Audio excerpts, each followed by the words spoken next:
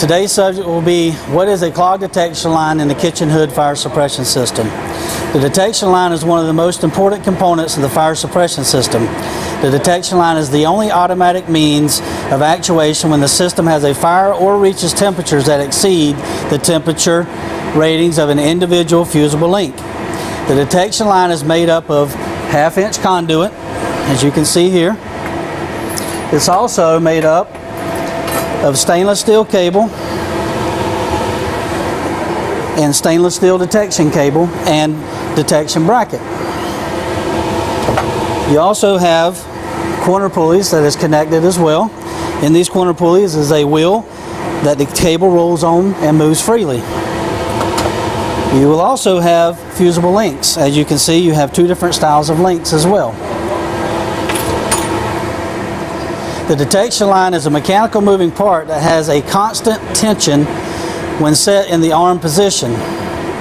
The detection brackets are installed in series throughout the hood and will terminate at that point. Detection brackets and fusible links are required to be installed directly above your appliances and directly underneath the duct opening. The number of appliances and the length of hood will determine how many detection brackets will be installed throughout the hood. The inspecting technician will perform the following steps during the inspection process to determine if the proper operation of the detection line. These steps can vary slightly due to the different manufacturers and instructions. So the first step is removing and disarming the system. The technician will first remove the cover to the system itself. He will then either remove the cartridge or he will remove any copper tubing to disarm the system to avoid any type of accidental discharge during this process.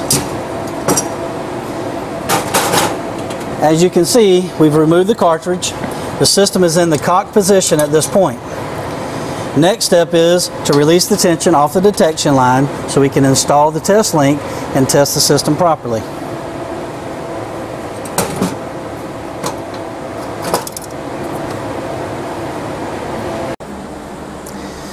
Now that we've released tension from the detection line, we're going to install a test link. But first of all, we need to locate the terminal detector.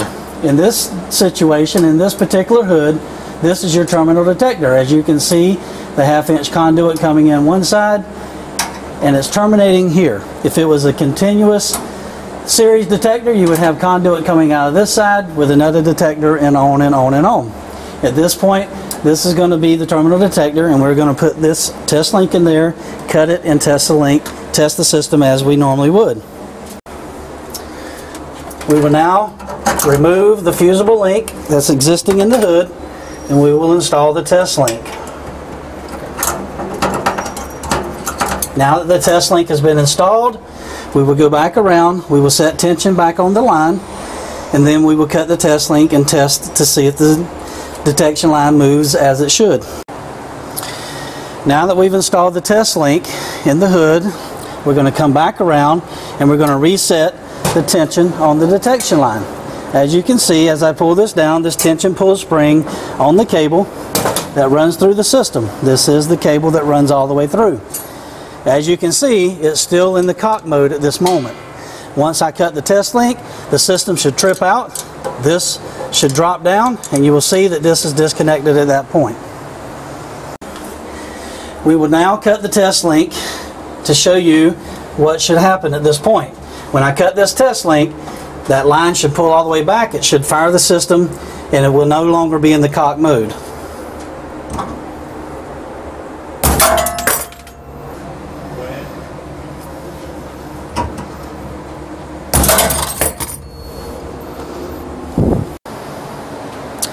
As you can see, once we cut the test link, that the system actuated as designed.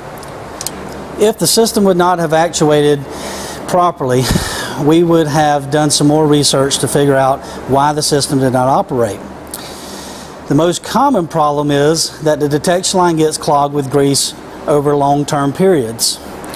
During the cooking process, grease-laden vapors are vented up through the ventilation hood and out through the exhaust duct. The grease-laden vapors also fills the detection line conduit over time. At night, when the cooking process is shut down, the grease-laden vapors congeal inside of the conduit and also around the detection cable. The process is repeated day after day until the detection line conduit becomes full of grease and hardens where the detection line will not move freely as designed. Once this occurs, the kitchen suppression will not function as designed. The only repair for this is to replace the entire detection line throughout the hood. Here's an example. As you can see, this detection line is clogged from one end all the way to the other end. This is the perfect example of what we talk about clogged detection line.